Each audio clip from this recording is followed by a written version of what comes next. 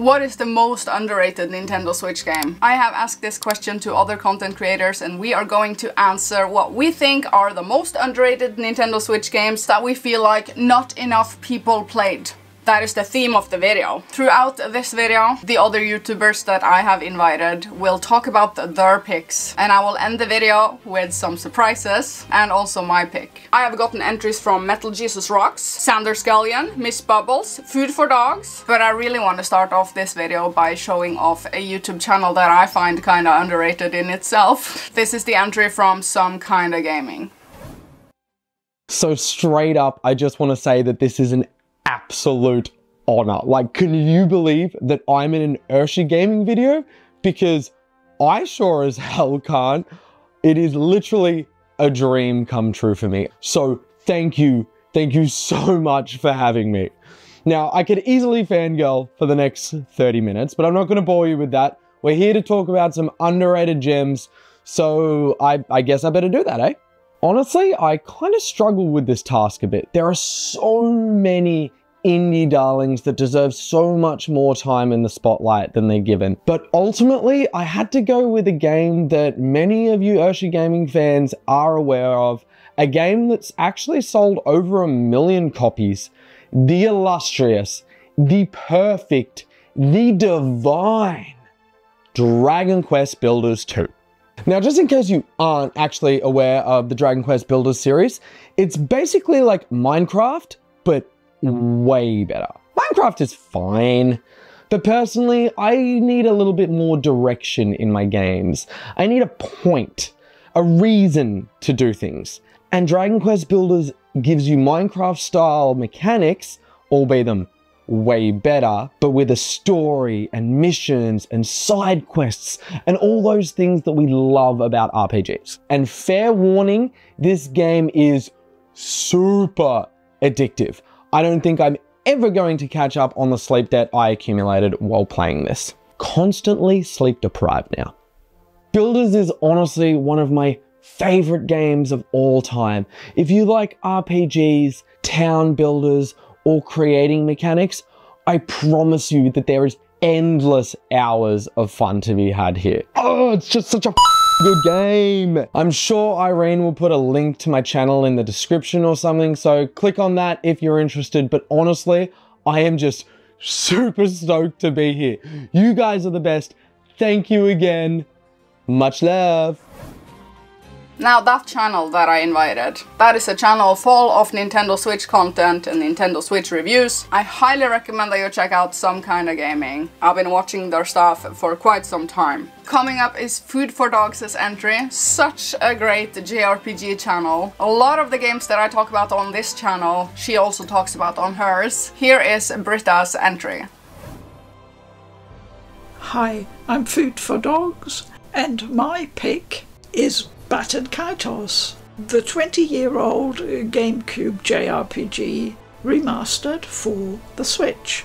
If you love games from that era, then Baten Kaitos is worth a look, I think.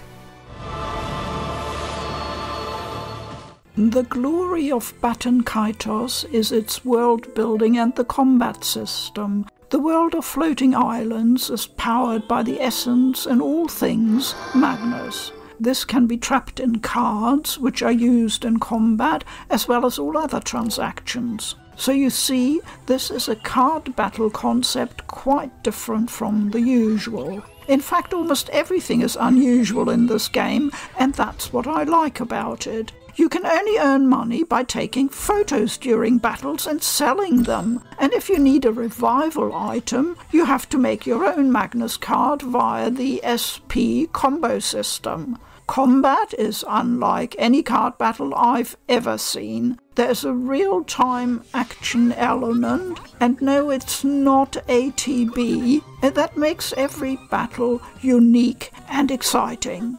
The story is standard, evil empire seeks superpower stuff, but don't let that put you off. It starts slow but ramps up as you approach midpoint. I expected a traditional JRPG, a grand adventure with oodles of exploration, and Baten Kaitos does fit that mould, but it is also so much more. It does have its flaws. Who cares? But with a beautiful soundtrack and the enormous attention to detail and sheer creativity, it's a classic gem I'm hoping more gamers will discover and appreciate. I love Xenoblade Chronicles, and this earlier work by Monolith and Tricrescendo has much to offer. Thank you, Irene, for the opportunity to present my case. Bye-bye.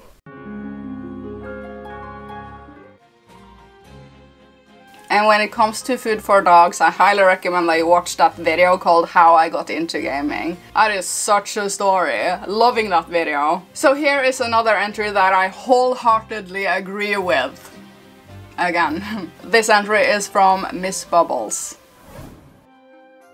Hello, it's Miss Bubbles, and I'm choosing a game that I feel is so underappreciated to the extent that I'm starting to worry it might not get a sequel. Dragon Quest Builders 2 is one of my favorite games on the Nintendo Switch, and I've been on a mission to manifest a third entry for it, so maybe you can help me out. This is such a quirky mix of light RPG elements with block building, so it's as if Minecraft and Dragon Quest had a baby together. The story doesn't take itself too seriously whatsoever, yet you find yourself getting attached to the characters that you meet along the journey. And the fun part is that some of them will be your companions. You're gonna need to help villagers, so you're gonna farm to help them make food, you're gonna gather materials to build and decorate their homes, and you're gonna fight some enemies as you protect your base and deal with some fun boss battles. The world is so massive and you can traverse it by foot, through gliding, and even swimming, and there's this constant sense of wonder every time you go to a new area because you never know what new items or recipes you're gonna discover when you're there. I feel like games in this genre where they mix a bit of light RPG elements with sandbox and some survival mechanics, they sometimes feel very aimless and repetitive, yet Dragon Quest Builders 2 never has a dull moment and it keeps you engaged at all times. This makes story progression fun and inviting. I really wish that more people would play it. I rarely see it on game lists, and I know that Isha loves this game, and you can play it with friends if you don't want to go on a solo mission. Thank you so much, Isha, for inviting me over, and if you love RPGs and cozy games, make sure to stop by my channel. Now, Miss Bubbles is another channel here on YouTube with a lot of Nintendo Switch and RPG content. Check out all of the YouTube channels in links down below, definitely. Now, we have an entry from a good old friend of the channel. He was actually one of the first ones that I collabed with in this YouTube adventure of mine. Maybe like back in 2016. I don't know. I don't remember. It's a lifetime ago. My good old friend Xander Skullion.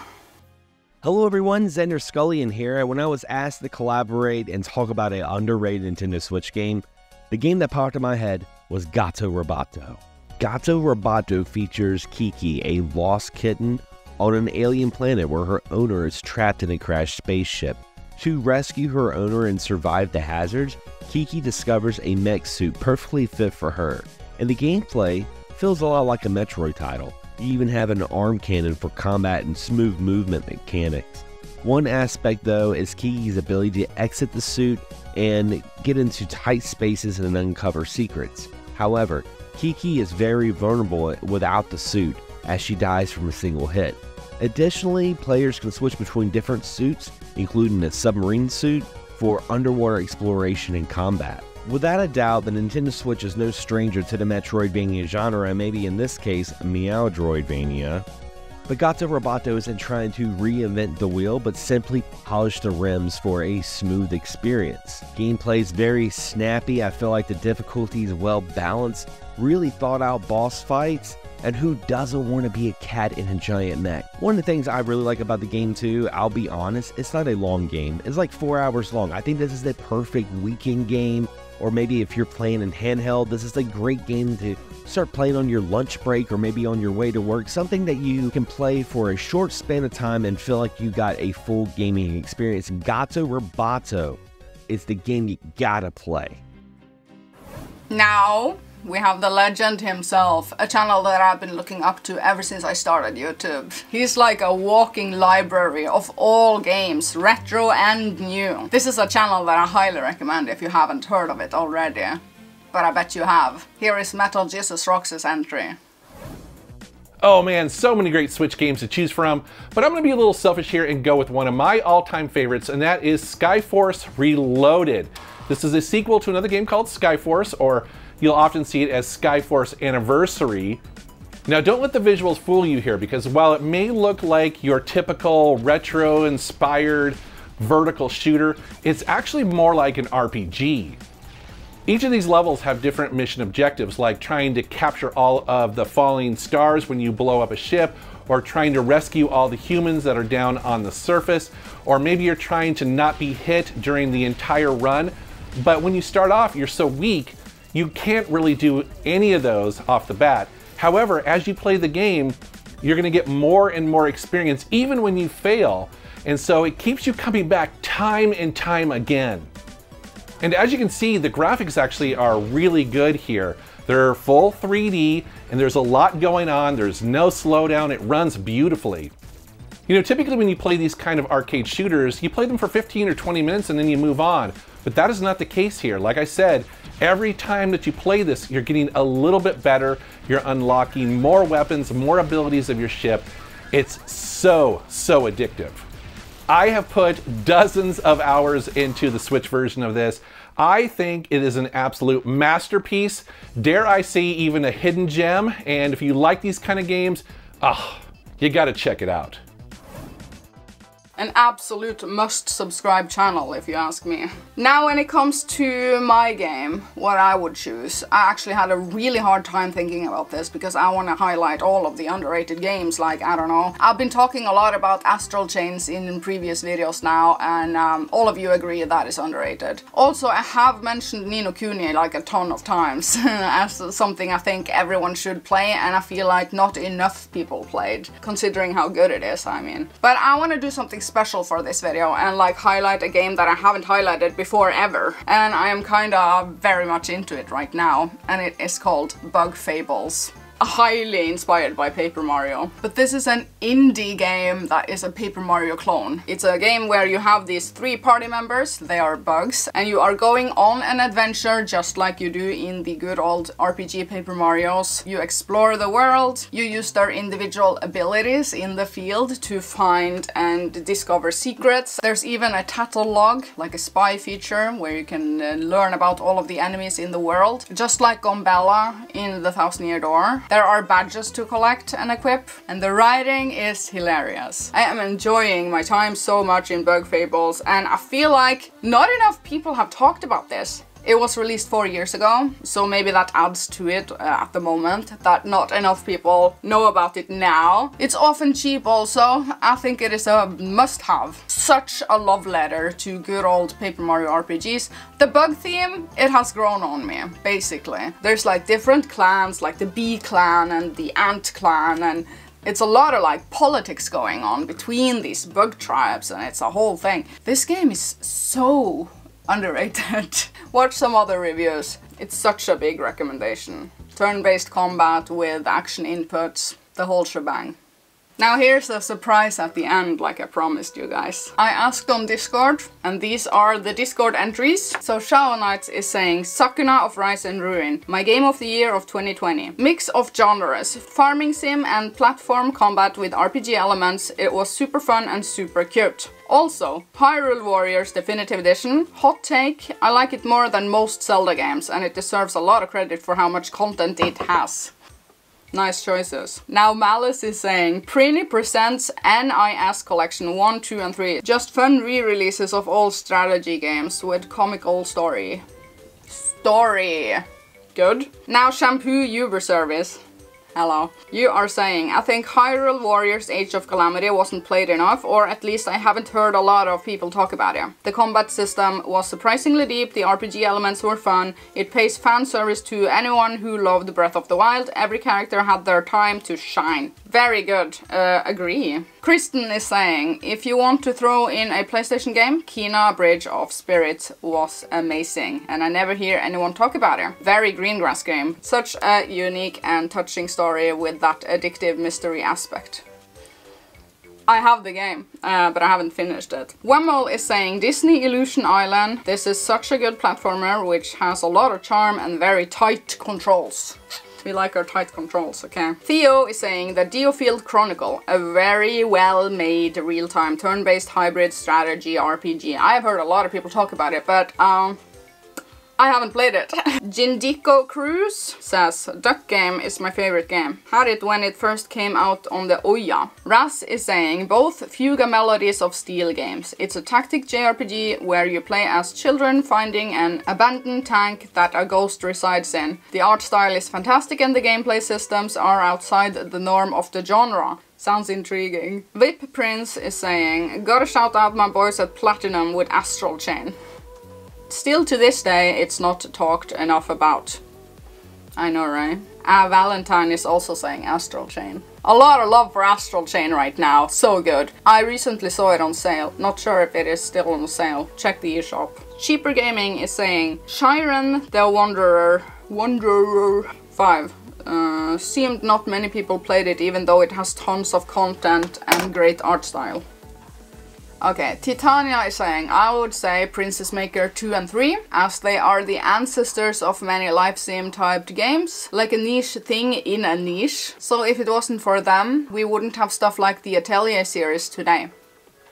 I didn't know that. David Timperley is saying, I have to say Life is Strange games, especially True Colors, as people often mistake story games to be boring and long-winded. Yet this game has so much story, detail, lore, and your actions really do matter. Mr. Nixter is saying, I am going to say Master Detective Archives Rain Code. I agree on this one. I totally agree. It did not sell that great, and I honestly do not know why. It is so fun investigating, gathering clues, and trying to piece together. You know what? I read, I think, that this is coming to the PlayStation also, like a just much better looking version. It's no longer gonna be like a Switch exclusive game. It's gonna look pretty soon. Spider is saying, for me it's Wildflowers. It's a great game that doesn't get nearly enough attention, and triangle strategy. It's true that there is a lot of dialogue in triangle strategy, but it's a wonderful world that has an interesting story and choices to make. There's a lot of entries, okay? I added everyone in Discord and this happened. Thank you guys for all of the great responses. Now we have a few more. Diddy Flames is saying, I vote for WarioWare Move It. WarioWare is one of Nintendo's more underappreciated systems in my opinion. This game harkens back to the Wii's Smooth Moves, where you take different poses with the Joy-Cons to play the games. And you, well, actually move it. Good. Top T is saying Crosscode is amazing, and Paltrax is saying Digimon World Next Order. It's like Pokemon but hardcore. Theo is again saying Miitopia remastered for the Switch, and Court is saying 13 Sentinels Aegis Rim, a very underrated game. The game is a visual novel turn-based tower defense RPG game. That's such a cool story. I've heard a lot about it, still haven't played it. Lastly, we have Frankie Link saying Starlink Battle for Atlas is one of the more underrated games on the platform. I've been thinking about that game recently. That is true, it's such a good game, actual good game. Not enough people know about that one.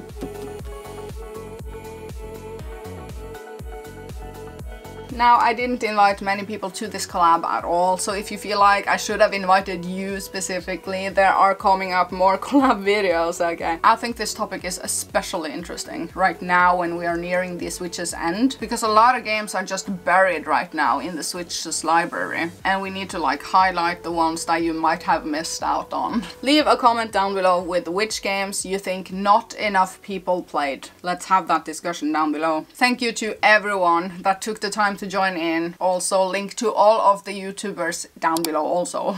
Check them out, subscribe to them. Thank you so much for watching today, and I will see you later.